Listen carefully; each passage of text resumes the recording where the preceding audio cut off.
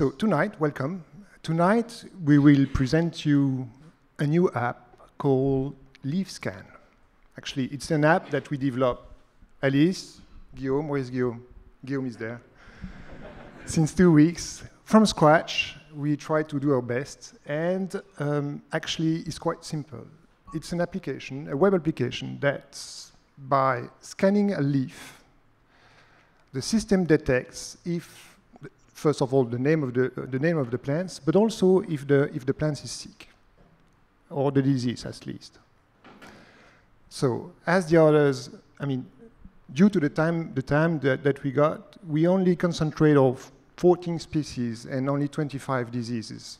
But just for those amounts of diseases, we need more than 60 or nearly 60,000 pictures, which is quite a lot.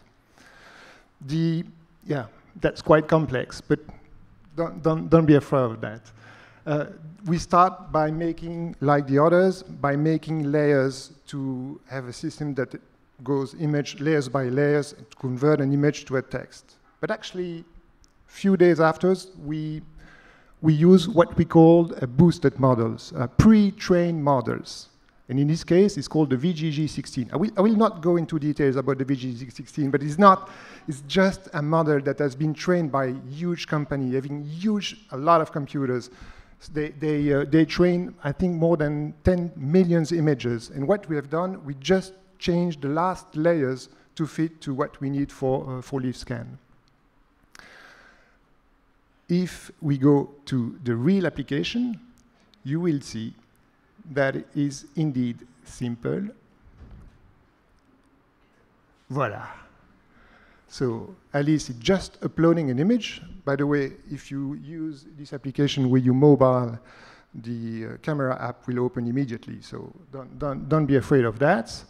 And if you launch the scan will go through all layers that I've explained to. So resizing, rotate, random rotation, and at the end, we do have a prediction. Yeah, in this case, I think it's correct. It's indeed a tomato with some disease.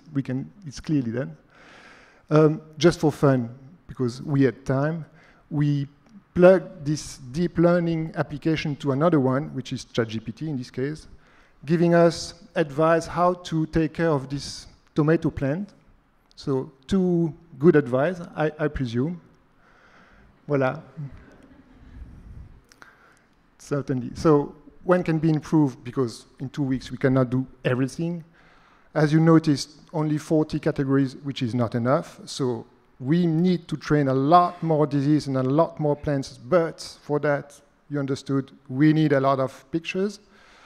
Secondly, it's not really optimized for mobile, even if it's working. So there we will need some web dev guys to improve that. And last but not least, I mean, the system take the first image, the first leaf of the pictures. In case of there are leaves in the background, we might have issues. So we need to tackle and fine-tune the models to take care of the first image instead of all the leaves are in the pictures. Voila. We want to thank you, and especially this weekend, it's a hot days tomorrow and after tomorrow. So if you go walking, take your mobile phone with you and take care of your plant. Thank you.